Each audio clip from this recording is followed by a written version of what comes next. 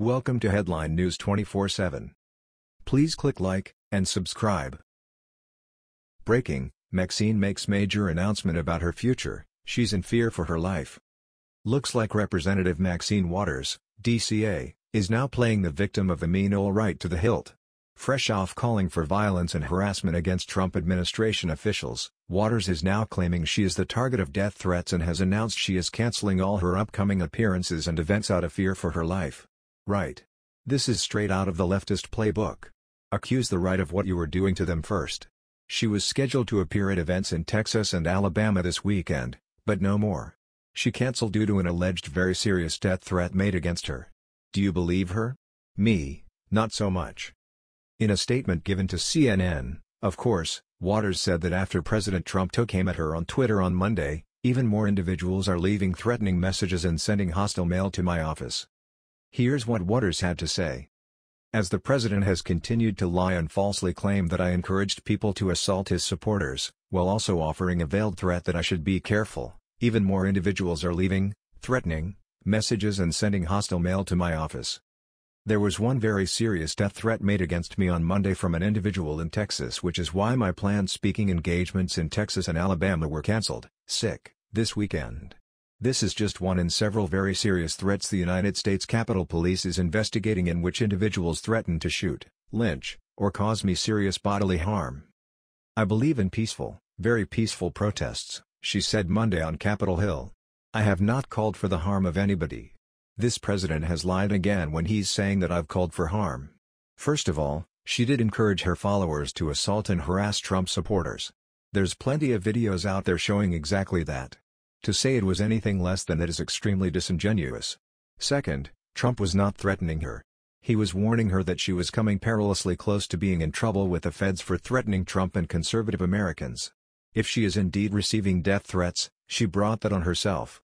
I don't condone it and they need to be stopped, but she knew what she was inciting when she started all of this. In fact, the California Democrat doubled down again and urged supporters to continue to intimidate Trump administration members when they are spotted in public. Waters knows exactly where that leads. White House Press Secretary Sarah Huckabee Sanders and Homeland Security Secretary Kirstjen Nielsen had their dinners interrupted at separate restaurants by people who disagreed with President Trump's zero-tolerance immigration policies. If you think we're rallying now, you ain't seen nothing yet.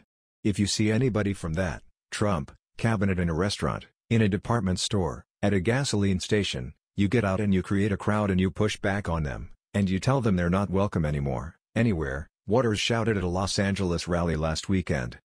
Here we were getting the country focused on kids being separated from their parents as a matter of border policy, and I think we were making enormous gains in that national debate, said Democratic Congressman Jerry Connolly of Virginia. So I don't want to see us distracted by calls to deny retail services to targeted members of the Trump administration. I think that's unhelpful. That's softballing the issue. It's not distraction or unhelpful when Waters calls for people to attack conservatives, it's incitement to violence. Trump supporters are worried about being beaten or killed in the streets because of her rhetoric. President Trump shot back, saying Waters called for harm to his supporters. Congresswoman Maxine Waters, an extraordinarily low IQ person, has become, together with Nancy Pelosi, the face of the Democrat Party. She has just called for harm to supporters, of which there are many, of the Make America Great Again movement. Be careful what you wish for, Max. Again, that's not a threat, that's a warning her that if there is violence, she will have to answer for it. Waters has been one of the loudest and most consistent voices calling for the president's impeachment since his first day in office. Considering Waters' track record, I am very skeptical concerning her claim of death threats. Reached for comment, a spokeswoman for the U.S. Capitol Police said they do not comment on ongoing investigations. I don't cry about protests, Waters said earlier this week. People protest me all the time. People come to my district office. That's their right. The only time I have anything to say about protests is when they threaten to kill me, then I turn that in. Otherwise, protests is the American way. She loves the attention and makes half of this stuff up. Waters is actually helping Trump here. With her hateful grandstanding, she's driving more and more voters over to the Trump camp. President Trump tweeted earlier this week that Waters called for harm to his supporters and railed against her in rallies in North Dakota and South Carolina. Americans cheered their support of the president over it. While Maxine Waters is announcing she is in fear for her life and canceling appearances because of it, She's not backing down in the least, calling for the left to engage in violence with the right.